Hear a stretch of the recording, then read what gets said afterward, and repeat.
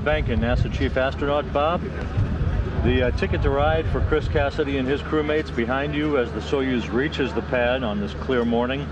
Your thoughts on the upcoming launch and the complexity of this increment that lies ahead for Chris and his crew? Well, Rob, thanks. It's like you mentioned, the ticket to ride has come for Chris Cassidy and the rest of his crew, and they're up for an exciting mission.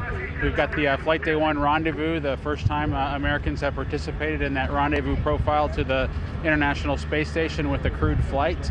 We're really excited, and I think all three crew members on this Soyuz are up to the task, and again, really excited about having the opportunity to get to space station just so quickly. Much has been made about this single-day launch to docking, the 6-hour rendezvous to the station.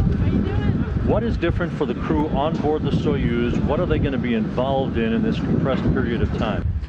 Rod, that's a good question. There are a couple things, and it starts actually before the crew launches. They've been involved in a sleep shift, so they're actually sleeping during daylight hours here in Kazakhstan, which is a new phenomenon for them to participate in.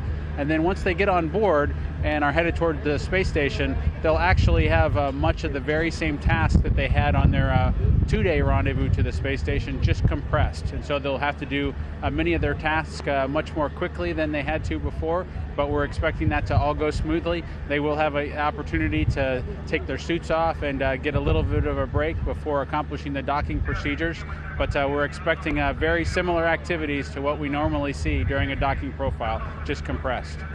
And Chris Cassidy in particular, you've had a chance to talk to him. What is his state of readiness for about 6 months on orbit that will see the entire gamut, visiting vehicles, spacewalks, the whole 9 yards? Right. For Chris Cassidy, as a active duty Navy SEAL, he's always ready for anything, and I can certainly say, having seen him just earlier today, he's ready and raring to go to step into all of his responsibilities, both for this increment and the following increment, where he's expected to conduct a couple of spacewalks to bring some repairs and other improvements to the space station. So Chris is ready and raring to go, as any Navy SEAL would be.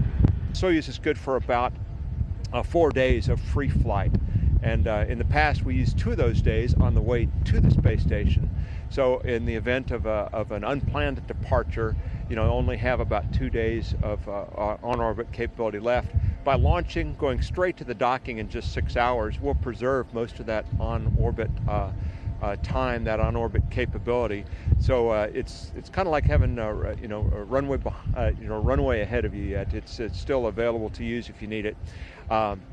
It'll be busy for the crew. That day, launch day, will be about a 24-hour day for them from the time they wake up, go through the full final preparation, suit up process, strap in, launch, and then the 6 hours to the rendezvous docking. And once they get to the station, they're not quite done yet. They need a quick safety brief.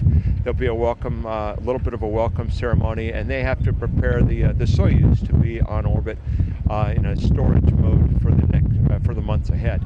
That'll be a long day, but it'll be worth it. Mike, Chris Cassidy, EVA's visiting vehicles, the whole gamut of operations lies ahead for him. What are your thoughts and his thoughts? You've talked to him about what lies ahead. Oh, you bet. And it's an exciting time for him because Chris, of course, has experience as a space shuttle crew member on about a 2-week mission, which is very compressed, and you practice every single thing you're going to do. It's very tightly choreographed. In this case, you can't choreograph half a year worth of living and working up there, and so we teach the basic fundamental skills, and so a lot of it you're kind of learning as you go. You're learning from the senior guys that are up there. Chris Hadfield, Tom Marshburn, and Roman Romanenko have been up there for some months now, so Chris and his crew, Chris Cassidy and his crew will be joining them, and it's a very busy time.